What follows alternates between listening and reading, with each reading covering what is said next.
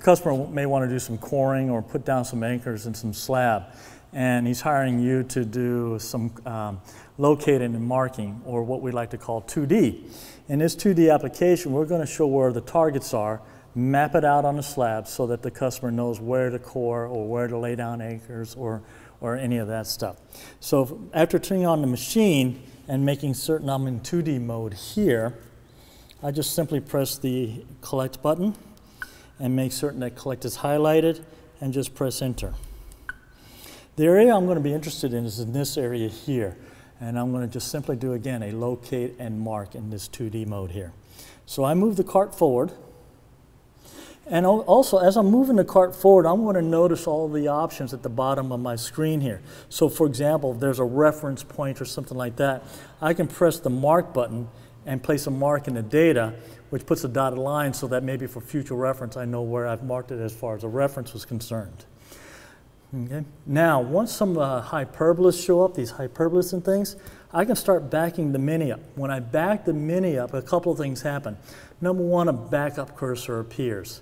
When the backup cursor appears, this shows exactly where the targets are.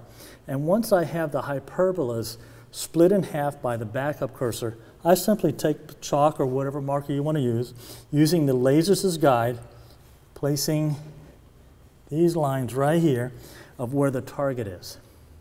Also, as I back up, the second thing that happens is that the menu options at the bottom change as well, and it gives me some other options. Another option that I can do here is called auto gain. Auto gain, if I press that button, what that does is kind of redisplays the screen so that the image looks better. In technical terms, it kind of fixes the contrast on your screen so that images just show up better in your screen. Simply press that button and it redraws the screen. The images show up much better. So I keep backing up the Structure Scan Mini and continue that process. You'll also notice on this screen that some of the hyperbolas are much brighter than this hyperbola here. This hyperbola is much dimmer. Dimmer means this is probably, more than likely, a non-metal target. PVC's conduits, but non-metal. Again, I would mark that as a target in the slab, but again, it is much dimmer than the metal ones that you see here, the brighter hyperbolas here. And I continue that process of marking. Again, this is a bright one, so that's probably metal, and so on.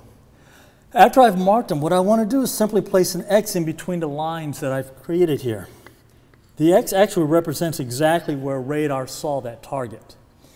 Then, what I want to do is continue this process, roll my wheel forwards until my data is blank or until I can start all over again. Start about 3, 4, 5, 6 inches over, and do the exact same process. Roll forward, and again, move it back and place the lines where you see the backup cursor bisect a hyperbola. And I continue that process throughout. Placing the X in between the lines that I have drawn, and eventually connecting the X's. And I have now mapped out where rebars or any targets travel this way. In this particular case, when I scanned over here, this PVC did not show up over here on my screen. Therefore, it probably either ended or maybe took a turn, left turn or right turn. I can't determine that until I do more scans. So that's why I'm not connecting any lines through here, because I didn't see it. If you have questions about that, you can continue to do 3D, or you can rescan it in and make certain that you did it correctly and redo the process again in this area to make certain that you didn't miss it. Now, I also want to repeat the process going perpendicular or the other direction, 90-degree direction. The reason being is that I found all the targets running this way. Now I have to go this way, and I roll my wheel forward to get blank data on my screen and just simply go this direction and do the exact same process of marking out where my hyperbolas are and going 3, 4, 5, 6 inches over, doing the same process, marking and connecting the X's. So now I can find the targets running this way as well as this way.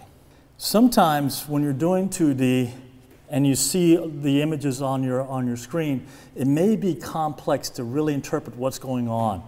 You have hyperbolas going all over the place. You can't figure out how to connect the X's, and so that's where 3D can come in handy. 3D gives you a much better image. See this section on 3D processing for more information. As usual, please refer to the mini quick start guide. This has more information on more options that you can do while collecting 2D data. Geophysical Survey Systems, the world leader in ground penetrating radar.